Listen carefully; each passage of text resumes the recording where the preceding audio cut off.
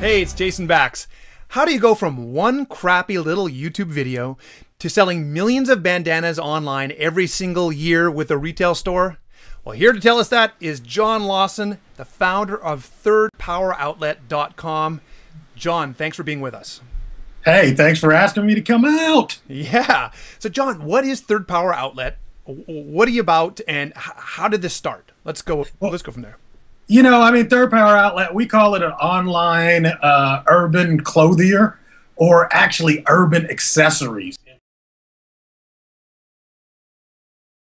So how do you create that affinity, that human connection? I mean, I'll tell you one of the great things that we did. I love secrets. Okay, here's one of the secrets. Is that, like, you look at the front page, right? Having people wear the product sells better than the product sitting there and just spinning on a white background. Because people like to look at other people. People like to see how it's being used by another person, how they're rocking the actual wear. And then we found out that that actually was better than just the product sitting on a table by itself. So although you still have to have both, but you know, that's one of those. So give us an example. Give us a if let's talk about somebody that has, let's say, selling microphones. Okay, you got a microphone here, and why is this? Well, I can't touch this one because it's on. But why is this microphone here? Good. There you go. You got a microphone. What's good about that microphone? What do you like about it? It's heavy. You could hit somebody with that, it. It's got that good feel. In an emergency, you could really hit somebody. Why do you like the black instead of the silver? Black's tough. Black's tough.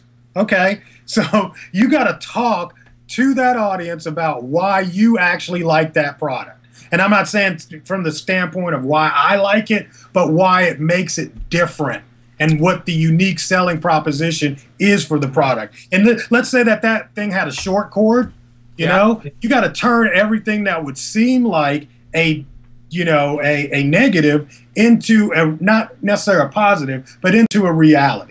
It's like, this has got a nice short cord on it, so it doesn't get all tangled up, you know, blah, blah, blah. So, I mean, those are some of the things that you just kind of do that personalizes the use of it for your customer. And so a picture is worth 1,000 words. So you would basically, instead of just, here's the microphone, you know, go read it yourself, you put it in a live situation or a live scenario. I'm going to show so-and-so rocking this microphone. Right. In a way, like I noticed that you use a lot of pictures, not a lot of copy, just a lot of pictures. Right. Because pictures, and you'll see, like, if you come there probably a year from now, you'll be like, you got a lot of video and few pictures.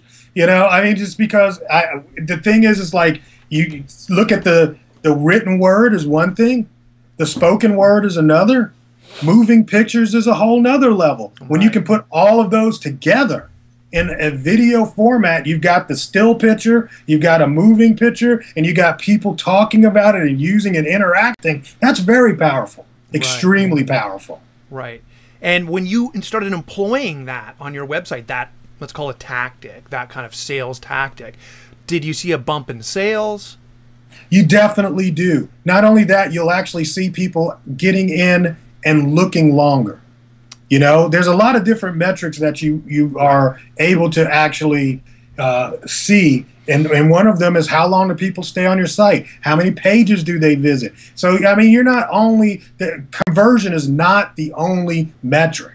You know, that's one of the most important. But if they're not even coming to your site, if they're not staying there, if they do something my friend David, he calls it, you know, they click, puke, and leave. You know, you don't want that. So the first thing you got to figure out, you're like, well, I want people to convert, but how are you going to convert anybody when they don't even like your site? Right. You know, they're out. So you got to be able to go all the way back and find out what the touch points are.